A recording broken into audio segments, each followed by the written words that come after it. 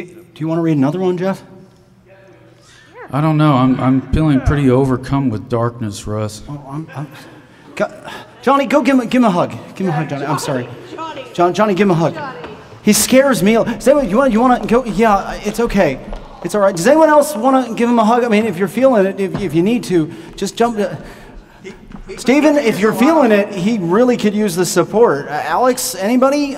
Just whoever. Yeah, thank you, Wade. Okay, I think, yeah, that's better. Don't you guys think that's better? That feels better.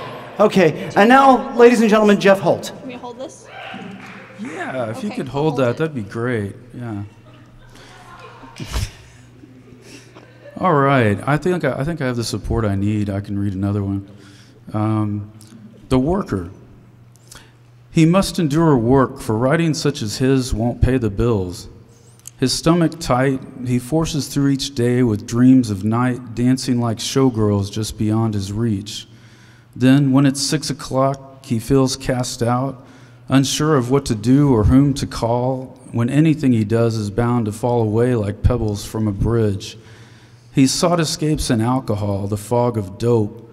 One led to rage, the other panic spells. Without the fires from these familiar hells, he stumbles through the darkness, giving up the hours like dying pets who've lost their voices. He thinks he can remember having choices. That was the sweetest and darkest thing I've ever seen. Ladies and gentlemen, Jeff Holt. Thank you.